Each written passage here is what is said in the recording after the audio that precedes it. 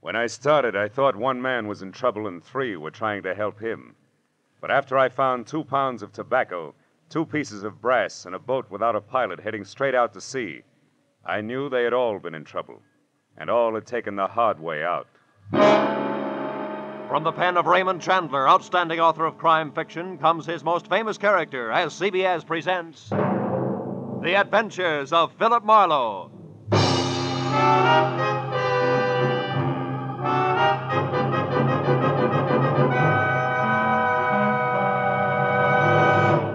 And now, with Gerald Moore, starred as Philip Marlowe, we bring you tonight's exciting story, The Hard Way Out.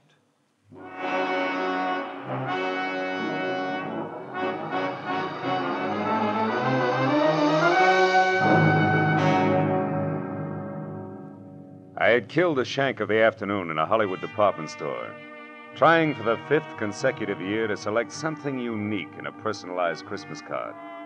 A bright-eyed salesgirl finally suggested in desperation a smoking 38, spelling out Noel in delicate wisps of white curling smoke. Well, I gave up, settled for a reissue of last year's unoriginal message. An hour later, I was driving out toward Sepulveda and my new client, August Quigg, and I was glad to be away from the pre-holiday crowds and back to work. When I pulled up in front of the factory building, an immodest sign told me the man I was to meet inside was president and co-founder of Quigg & Slater, manufacturers of nothing but the best in construction materials. Come in.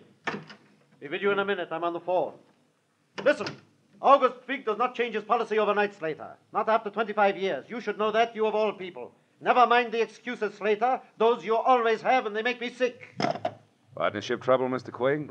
Oh, no, my partner is dead now 10 years. That was his son, Keith Slater. But he has nothing to say here. His father left it that way. Well, sit down, Mr. Marlowe, please. Slater is not what I want to talk to you about.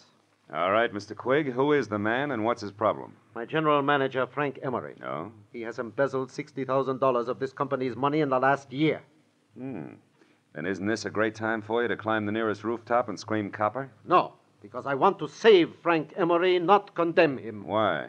What's so special about a general manager who keeps dipping itchy fingers into the till? Mr. Marlowe, Frank Emery has worked for me for 7 years. And in that time, he has climbed from shop worker to plant foreman to general manager. And that is something which took me 15 years. Which proves what? That Frank can one day go right to the top. Here, to my job. The honest way. And that is just the path he was on until a year ago when he got married. Oh. Then he started to fill his pockets with company lettuce before he'd even gotten rid of the rice. Is that it? Yes, but don't leap to any conclusions, Mr. Marlowe. Because his wife, Sheila, is a very sweet woman. Everybody knows that. And if anything, she should be a good influence. Mm-hmm. Mr. Quigg, what's Frank Emery's salary? $175 a week. Oh. When'd you last see him? This afternoon, about 2 o'clock. I called him in here. But I didn't say anything about the shortage. We just talked. I asked him if he thought he needed a vacation. He only sulked. He said he'd be all right in a little while. Then he left.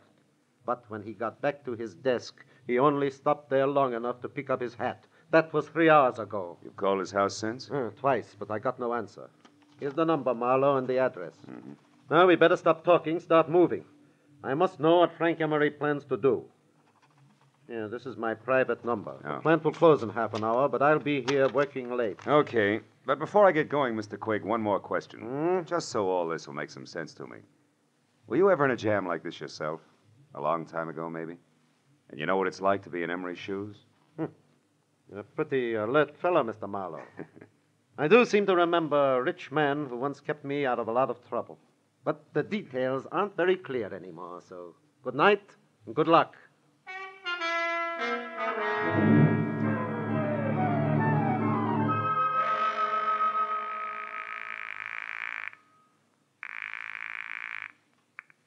Hello? Mr. Frank Emery, please. I'm sorry he's not in.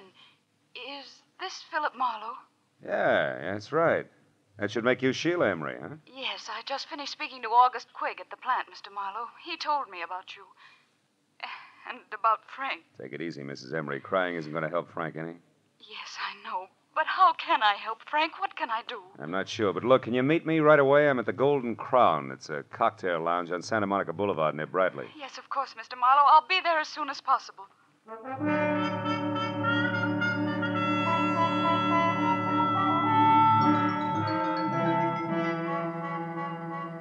Exactly 34 minutes later, a two-tone, sleek convertible about the size of a Pullman car glided to a stop in front of the Golden Crown.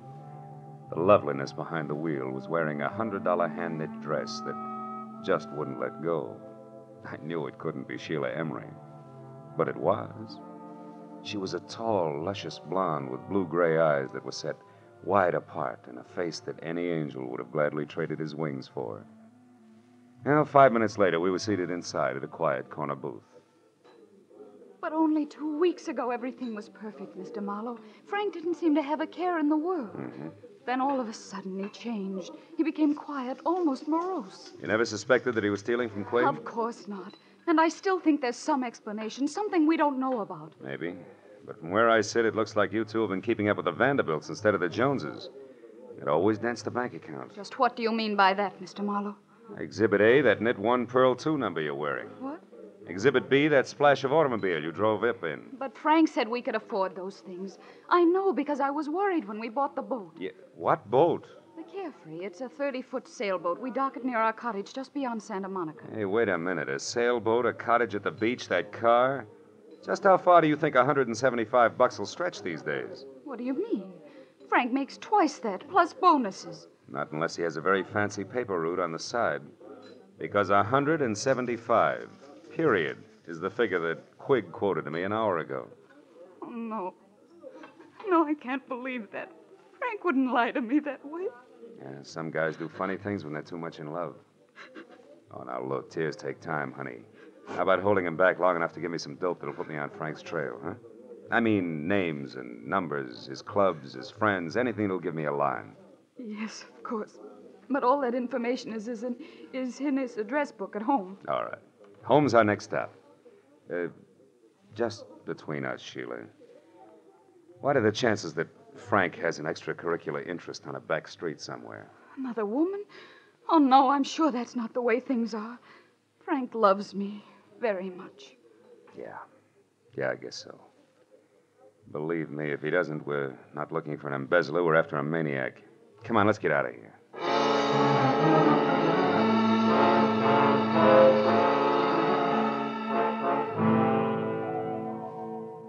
When we left the Golden Crown, Sheila was still crying and in no shape to drive. So after parking my coupe in a nearby lot, we floated out to the Emery place in Brentwood in a two-tone Nash, which did everything at the push of a button except dry a girl's tears. At her house, Sheila pulled herself together long enough to give me a handful of addresses that might possibly lead to Frank Emery. But just as I was about to leave, I noticed a single phone number scribbled in pencil on the edge of a desk blotter. It was Crenshaw 22131.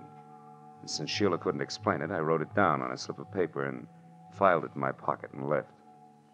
But once outside, I remembered that my car was still on Santa Monica Boulevard at the Golden Crown. So I started back to the house to call a cab. I stopped suddenly at the sound of somebody in the shadows alongside the house. When I moved toward the noise, a man darted out between two trees, and I went after him. Get your hands off me. Why? So we can play another round of hide and seek? No dice, brother. I'm getting too old for it. Now, who are you? What are you doing around the Emery place? Come on, let's have it.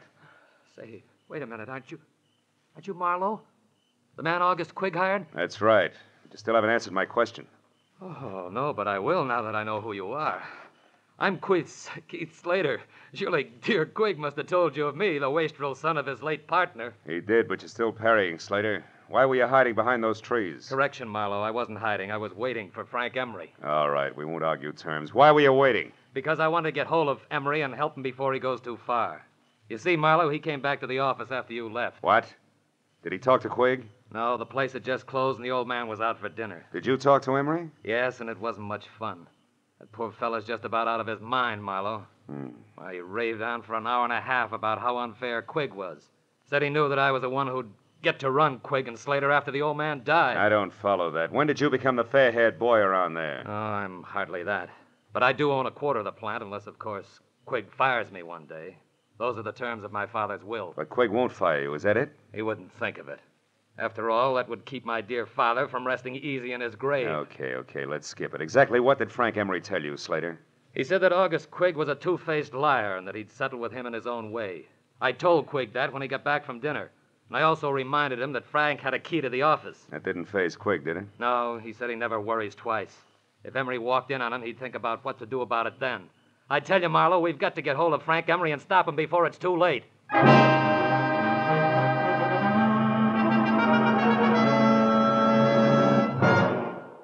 In just a moment, back to the adventures of Philip Marlowe. But first, just 1 hour from now, over most of these same CBS network stations, Eve Arden will be midway through her regular Sunday night role of Our Miss Brooks, America's most charming and most highly unusual school teacher.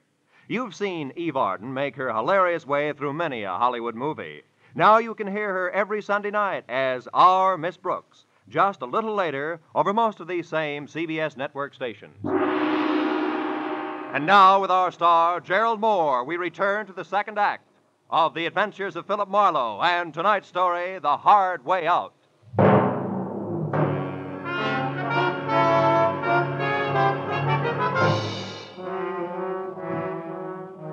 It was nearly an hour later before I was back in my office on Cahuenga with my finger in the dial of the telephone, checking the names and places that Sheila Emery had given me. 2 nightclubs, 3 hotels, and 5 friends later, I'd run through the list without a single kosher lead. Sitting there thinking of all the places a guy could disappear to, I reached into my pocket for a lifesaver and found something else. The slip of paper that read Crenshaw 22131. The number I'd seen on the desk blotter at Emery's place.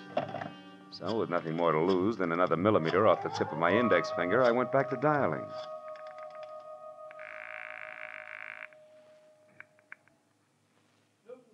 Pipe and tobacco shop, Sam Newton talking. Newton's what? Pipe and tobacco shop, what can I do for you? Not a thing, old-timer. My mistake. Pipe and tobacco shop. Marlowe speaking. This is Sheila Emery, Marlowe. I think I know where Frank is. You do? Yes, at our cottage at the beach. It's closed up, but I was just going through some things in my desk when I discovered that the keys to the place were gone. And I clearly remember seeing them only yesterday. What's the exact location of that cottage? It's 2 miles north of Santa Monica and down on the beach, directly behind a large white frame house on the Pacific Coast Highway. Number 1221. You can't miss it. 1221. Okay, I'm leaving right now, and I'll call you as soon as I can, so try not to worry.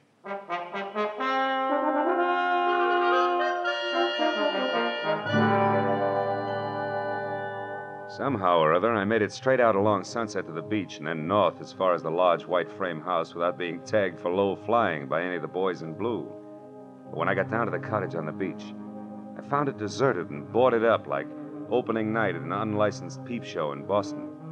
Except for a couple of stray gulls who probably had insomnia, I was all alone. But the gregarious streak in me didn't suffer very long, because a minute later I had an unannounced visitor. It was a nasty caliber .45 automatic. And the man on the other end who gripped the handle like he knew what he was doing was none other than the general manager of Quigg & Slater, Mr. Frank Emery. Mind telling me who you are and what you want here? Well, the name, which probably doesn't matter, Mr. Emery, is Philip Marlowe. But my business with you is something else. I'm working for your boss, August Quigg, and believe it or not, he wants to help you. That's a lie, Marlowe. Nobody wants to help me, and you know that. This is a smart trick, but it won't work. It can't work. And I'll tell you why. When the police do get to me, Marlowe, they won't find anything but a corpse. Is that clear? Suicide. Don't be a fool. What about your wife? Marlowe, that's why I took the $60,000. So save your breath. And unless you're interested in joining me, do exactly as I say. Now here, pick up these keys and open that door. Go on. Now, throw the keys back gently. Please, Emery, listen to me. No, I've listened to too many people already. Now it's my turn to talk. But all I'm going to say is goodbye in my own way. You don't know what you're doing, Emery. Stop a minute. Think. This isn't the time to think, Marlowe. This is the time to act. Now, get in. Emery backed me into the cottage, stepped outside, and pulled the door shut. I waited a moment until I heard his car start. Then I tried the door and knew I was wasting my time. Emery had run a piece of pipe through the handle, and Gargantua himself couldn't have opened it from the inside. It took me 10 minutes to kick enough boards off one of the windows to wiggle out, and another 5 to get to a phone. When I told Sheila that her husband was on her way home in a very desperate frame of mind, she promised to hold him at all costs until I could get there. 20 minutes later, I was in Sheila's house on Bundy Drive. Marlowe, what happened? Where's your husband? I don't know. He hasn't been here. Oh, fine. After you called me, I waited, but he didn't come back. Marlowe, what did you mean when you said Frank was desperate? I'm afraid Frank intends to kill himself. Kill himself? Oh, no, he can't. Now, we still may be able to stop him. When he left the beach house, he was heading someplace to say goodbye. I figured for sure that meant you, but wherever he was going, he didn't want to be followed. He locked me in and... The gun. Holy smoke, where's your phone? Right over there. Oh. Well, what about a gun? Does Frank have one? Yeah, 45. Didn't come here to make his last goodbyes. That only leaves August Quigg. Do you know what you're saying? Come on, answer that phone. No answer on Quigg's private wire. You're accusing Frank of murder. He hates Mr. Quigg, yes, but I know he couldn't kill him. He couldn't. Now, you listen to me. Your husband's cornered, and he's decided to blast his way out of a hopeless situation. I'm going to Quigg's office. If Frank comes back, try to keep him here. But don't try too hard, because it might be dangerous now, even for you. I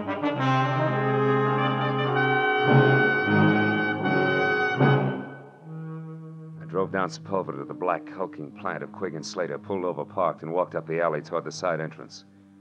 Through a barred window, I saw the feeble nightlight that glowed in the outer office. Otherwise, the place was dark. When I got to the door, I stopped. A diamond-shaped key stuck out of the lock, and the heavy door was ajar. I eased it open and listened. Nothing. I pulled the key out of the lock and dropped it in my pocket. Then I went inside and switched on the lights.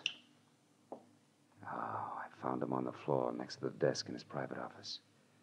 He'd been shot in the chest, point blank, with a 45, which meant that even before he fell, August Quigg was dead. The room was untouched. Quigg's key case lay in the pencil tray on his desk. I snapped it open and saw what I expected. His diamond-shaped key. I switched off the lights and started out. When I heard heels clicking up the hallway, I backed up against the wall and waited. It was Keith Slater. He hesitated in the open door, a startled look on his face. Good Lord. Quigg. Hello, Slater. Who is it? Marlowe. I wouldn't touch anything if I were you. The police will want to see it just as it is. Marlowe, he's been murdered. I had no idea Frank would go this far. Yeah, he's full of surprises tonight. Are you sure he's not carrying any grudges against you? Frank and I are old friends. That old man in there was different. He wasn't human. He was a machine, a rock crusher with a concrete heart. I'm only sorry it was Frank who did that to him because he'll never be able to get away with it. He doesn't intend to. Plans to commit suicide any minute now. Tell me something straight, Slater. How does he feel about his wife? Is he jealous? Jealous? Why, Marlowe, you don't think that he might kill Sheila? I'm going to call her right away. Wait a minute. If Frank is there, a phone call would only hurry things. Come on, let's go. I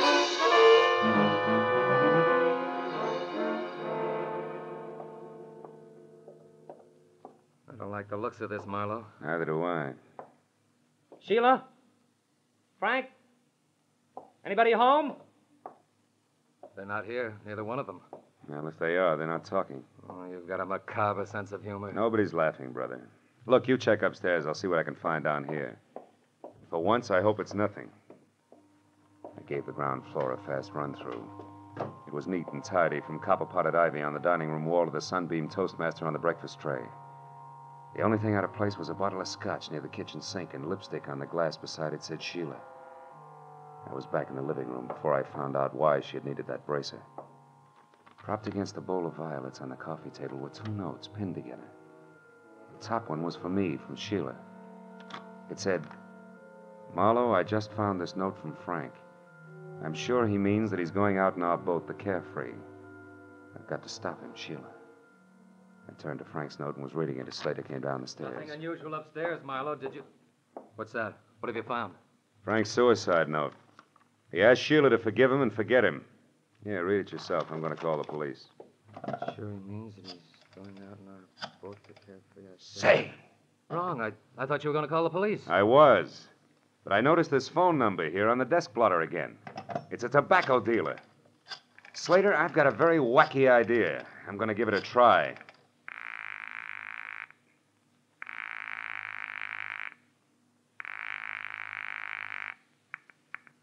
Hello? Newton Tobacco Shop? Yes, but we're closed. It's after midnight, you know. Yeah, I know. This is the police, Mr. Newton. We want some information. Police? What did you want? Take it easy. Do you have a customer named Emery, Frank Emery? Yes, he was in late this afternoon. What'd he buy? Tobacco? A special blend I make up for him. I see. How much of it did he get? Oh, my. Let me think now. 2 pounds. Yes, that's right. 2 pounds. I'm sure of it. Man could lay quite a smoke screen with 2 pounds of tobacco, couldn't he? Thanks, Mr. Newton. You've been a big help. What's the matter, Slater? You look troubled. Are you thinking the same thing I am? I don't know what you're thinking, Marlowe. This. It's mighty weird for a guy who's planning suicide to go buy himself 2 pounds of tobacco a few hours before he blows his brains out. Put it succinctly, pal, I'm thinking that Frank Emery's suicide's a big fat phony. This is Lieutenant Ibarra. Marlowe, Ibarra. Catching you at this hour is the best break I've had all night. How so? What's up, Marlowe? Guy's been murdered, and his killer, one Frank Emery, is getting away by boat. Can you sell the harbor patrol on running him down for me? It's his own, a sailboat called the Carefree. A 30-footer with an auxiliary motor. He'll be out a ways, off Topanga Canyon. Well, that can be arranged, but where'll I find you? I'll need some particulars. I'm going to his beach place. It's in a little cove 2 miles above Santa Monica. There's a pier and a boathouse a couple of 100 yards beyond. Okay, Marlowe, we'll find it. And listen, don't get your feet wet. Wait till we get there.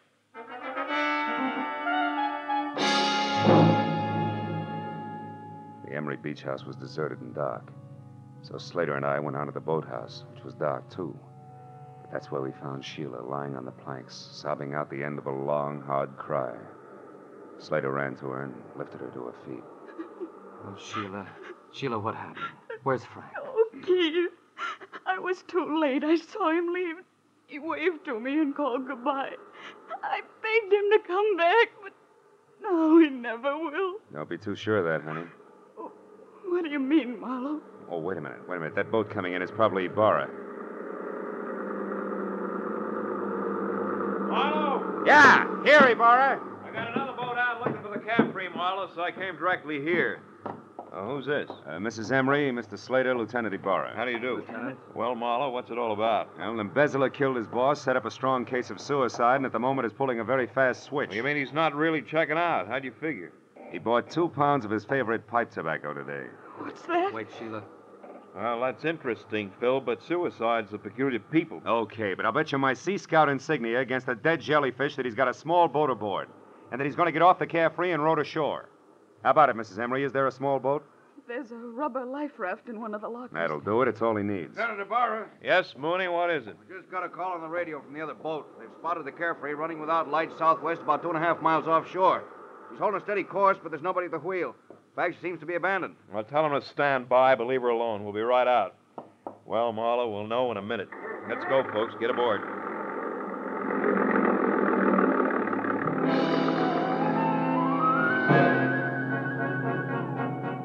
A harbor patrol cutter sliced through the black swells with the easy grace of a head waiter after a $10 tip.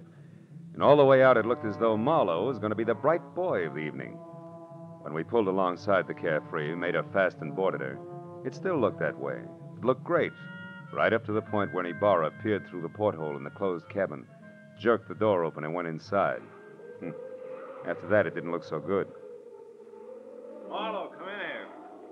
Is this Frank Emery? Yeah, that's him, Ibarra. He's been shot over the heart from up close with a .45. Undoubtedly the one he still has gripped in his hand there. Lieutenant Ibarra, is it Frank? Yeah, you better not come in, Mrs. Emery. Your husband has killed himself.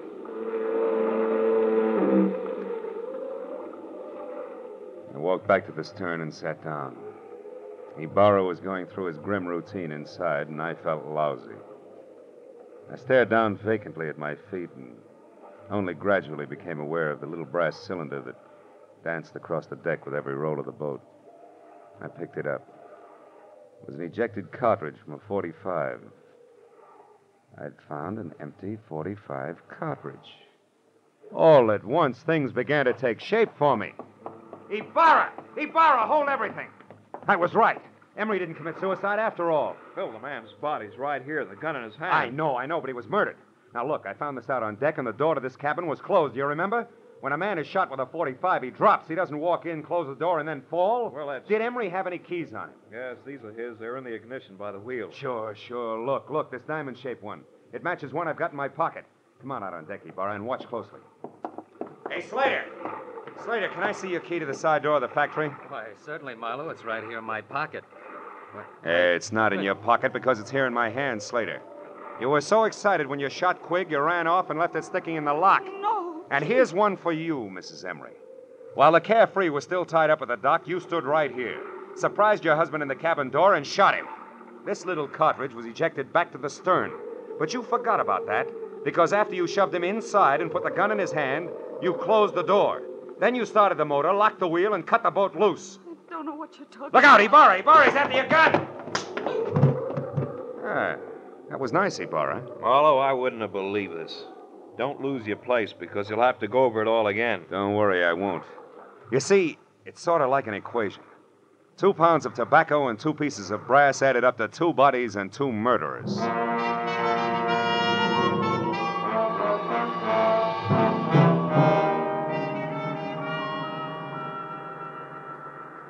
Well, Marlowe, it beats me. That Mrs. Emery seemed to be nothing but sweet, soft, and stay-at-home nights. Yeah. Yes, she pulled one of the richest double crosses on record. Ibarra, she let her husband steal a fortune for her and even helped him plan a fake suicide to get away. Then she turned around and used this plan, only no fake this time, to kill him. So she'd be free to marry Slater. But you didn't want Slater without the money, right? Right. And as long as August Quigg lived, Slater could never be sure of his income. So Slater killed him, and they hung that on Frank Emery, too. Mm-hmm. And they worked a fast routine of pass the detective right through the middle of it all. While Slater killed Quigg, I was with Sheila. Then Slater took me over while she killed Frank. They make a great team in a shell game, Marlowe. Yeah. But you did all right. Well, see you tomorrow, the report, you know. Good night, Phil.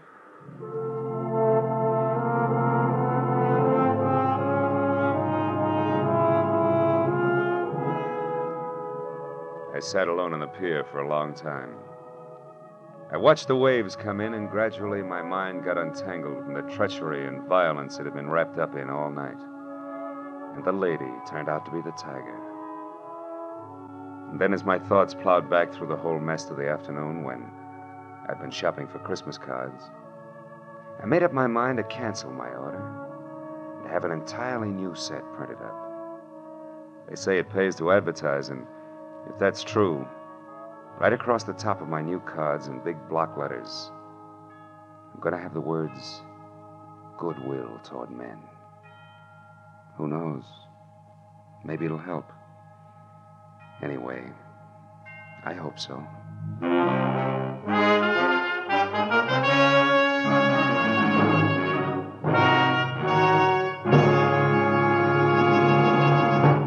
The Adventures of Philip Marlowe, created by Raymond Chandler, stars Gerald Moore, and is produced and directed by Norman MacDonald. Script by Mel Donnelly, Robert Mitchell, and Gene Levitt. Featured in tonight's cast were Barbara Fuller, Louis Van Rooten, Bill Lally, and Edgar Barrier. Lieutenant Ibarra was played by Jeff Corey. The special music was conceived and conducted by Richard Arant.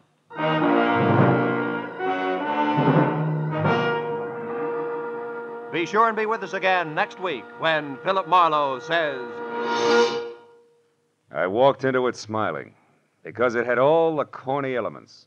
The weird doctor, the beautiful girl, the gloomy house on the windswept cliff, even the hulking menace.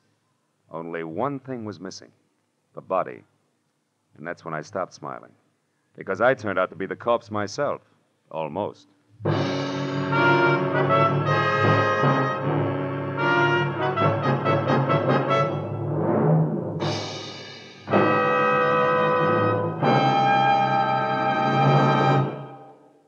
Listen later tonight and every Sunday night to John Dixon Carr's newest mysteries on the CBS series Cabin B-13 over most of these same CBS network stations.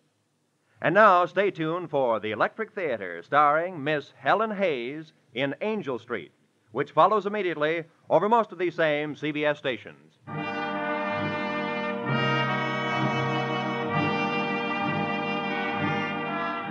This is Roy Rowan speaking for CBS, the Columbia Broadcasting System.